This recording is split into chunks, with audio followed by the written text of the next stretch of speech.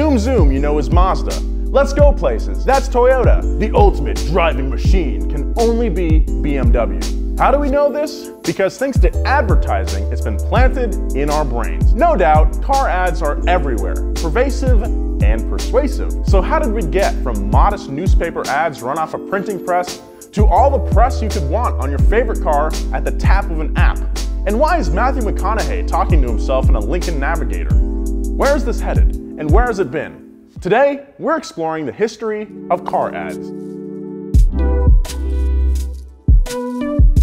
Since the first automobile rolled off the assembly line, there have been advertisements to sell them. In the early days of selling cars, convincing people to get behind the wheel of this newfangled, horseless contraption without fear of premature death was the main goal. The ads were basic, black and white prints that emphasized the automobile as the ultimate in luxury and convenience. The very first car advertisement was done by the Winston Motor Company in 1898 with a headline that simply stated, "Dispense with a horse." As the popularity of cars increased, ads turned to extravagant illustrations and bold slogans to compete for drivers' attention. The message shifted from safety to emphasizing easy mobility and where the car could take you, into the secluded woods, to a neighborhood bar to meet someone special, or the opportunity to make a dramatic exit if the need be. You know, when we wrote that, it sounded fine, but when I say it out loud, it just sounds like we're selling the car to a serial killer. Henry Ford capitalized on this concept of go anywhere and do anything when he introduced the Model T in 1908. The first ad appeared in Life magazine, and while there were other better-known competitors like Oldsmobile, Cadillac, and Packard, their ads pitched expensive brands that spoke to wealthy Americans. You know, the Great Gatsby types. But Ford believed that not just the rich, but all Americans wanted their own automobile. His Model T ads said things like, a car for the multitudes and high price quality in a low price car. Because the Ford Motor Company mastered mass production to a T. To a T? Are you kidding me? Oh, jeez. The car, it's called that. Yeah, I do not know that shit. What's going on? Because the Ford Motor Company mastered mass production to a T, Ford was able to keep the price down at just $850, about $20,000 today. And that was the biggest selling point, the price. His strategy of targeting the common man paid off, and within the first year, Ford sold 10,000 Model Ts. Ford's pitch to the average person revolutionized the nature of American society. Middle-income families gained a new mobility, and life was no longer centered around your home and neighborhood. People could escape their small town and see the rest of the country. A newfound freedom was born with Ford's simple appeal to the masses.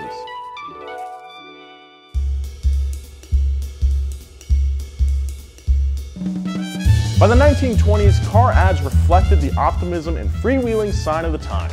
As a result of this carefree decade, consumers hungered for more than just a sturdy and affordable car. They wanted style, speed, and luxury to boot. With the passing of the 19th Amendment, women finally got the right to vote. As a result, the 1920s and 30s saw advertisers specifically targeting women in their ads. The concept of being in control of your own destiny was a prevalent theme. This continued throughout World War II, when men were fighting on the battlefield and women filled the labor force. The ad guys were fully on board with selling to the ladies, but sometimes a heavy dose of chauvinism was thrown in with a pitch. A 1940 Buick advertisement proclaimed, "Weep no more, ladies. Now there's a big car even you can drive." The ad went on to state that the Buick's interior was roomy enough to hold a tea party. Nothing wrong with that. That's not weird at all.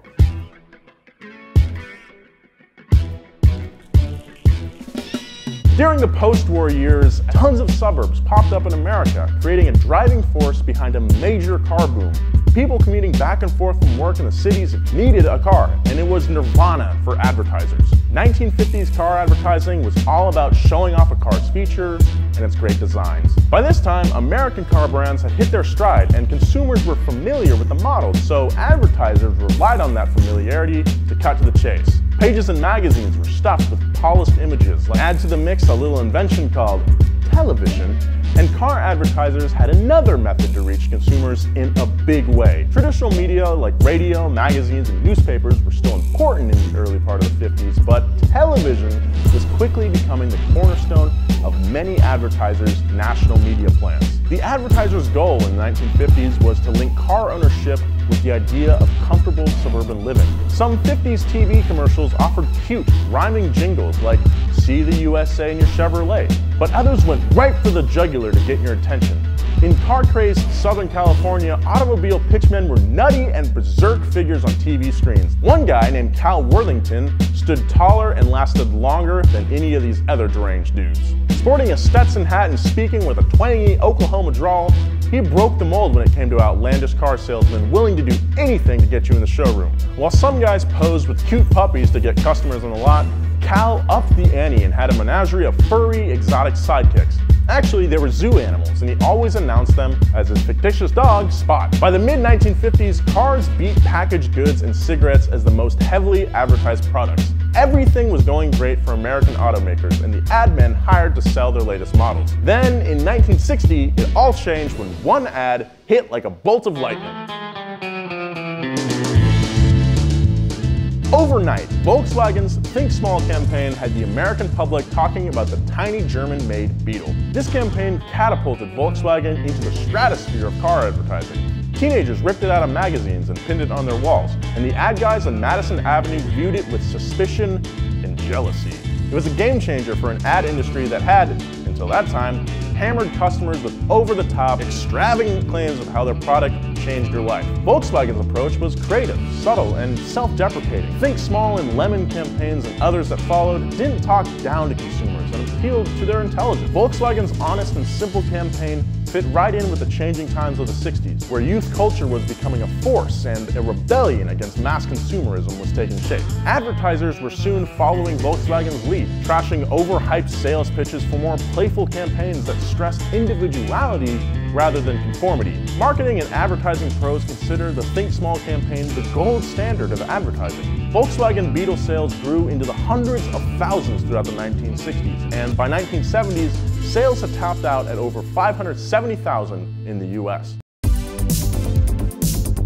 In the 1980s, with the stock market riding high and the rise of yuppies and Gordon Gekko-type corporate raiders now part of the culture, what you drove was seen as a status symbol. If you were driving a Lamborghini or a Porsche, then you had made it. As a result of this climate, consumers were seeing more higher class and foreign car ads. The downside was that car ads in the 80s had become pretty cookie cutter in their presentation. A cabin so quiet you can hear a pin drop, and a relaxed, practically comatose driver at ease behind the wheel was par for the course in a car commercial. Breaking from the monotony was one campaign that showed a little fish in a big pond can compete with the sharks, my favorite animal. With the goal of boosting sales in the US, in 1986, the Japanese car manufacturer Isuzu launched their Joe Isuzu commercials.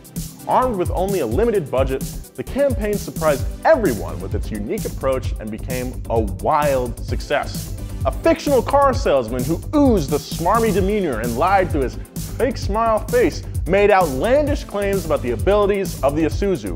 Isuzu really leaned into the fact that car ads often exaggerated the product, and people were refreshed by the honesty. This comic take on the shady salesman cliche was a hit with consumers. But there was one little problem. He was more popular than the car. Except for an immediate 18% spike in sales, Isuzu's success was short-lived. Ads that followed attempted to highlight more features of the car and put it back in the spotlight. But for audiences, the true star was always Joe Isuzu. The campaign was retired in 1990 with a tough lesson learned. Don't let the messenger outshine the message.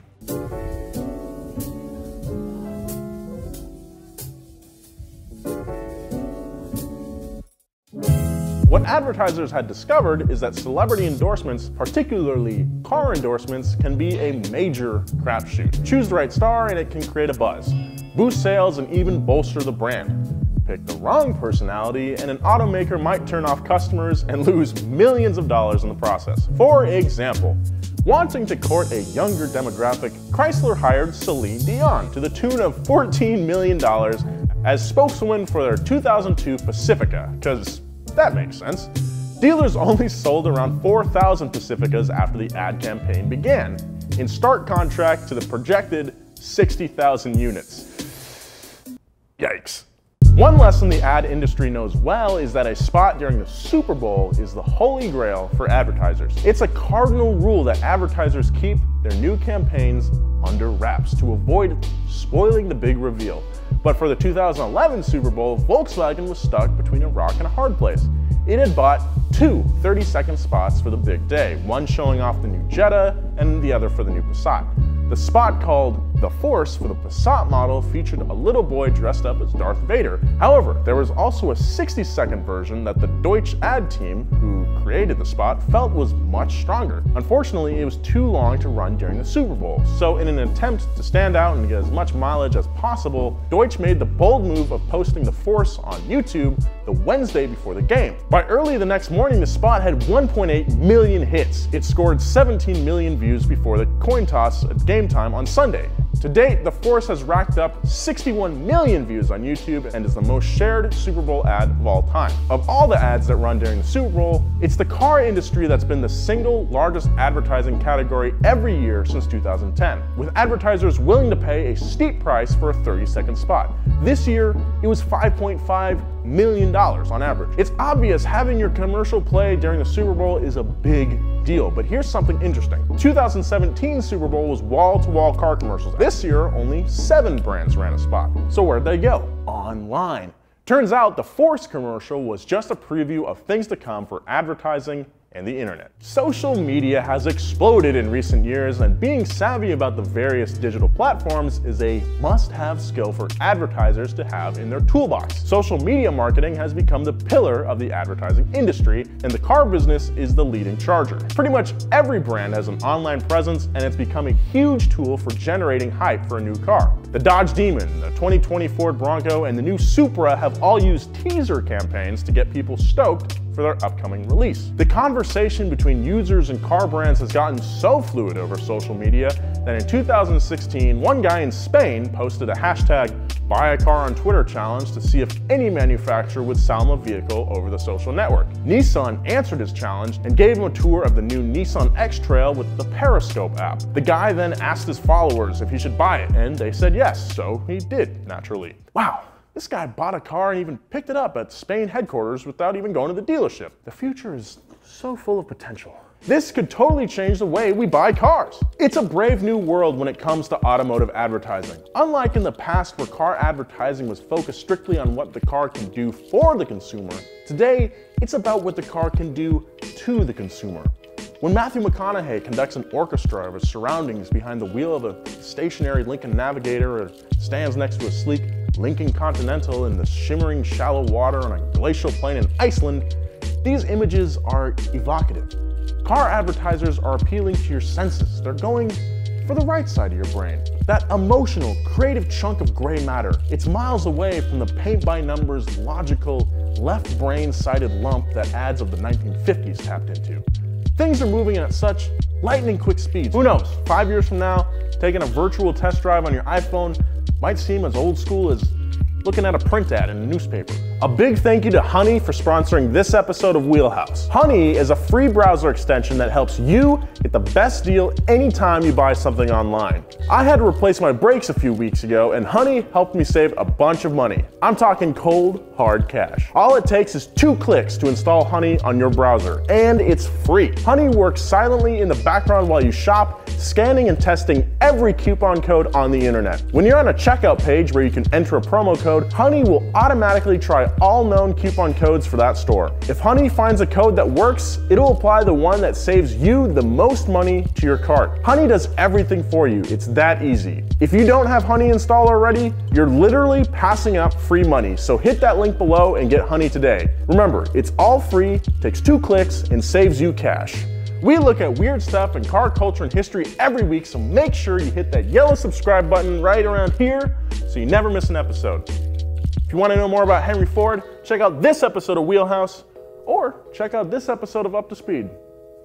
Be nice. See you next time.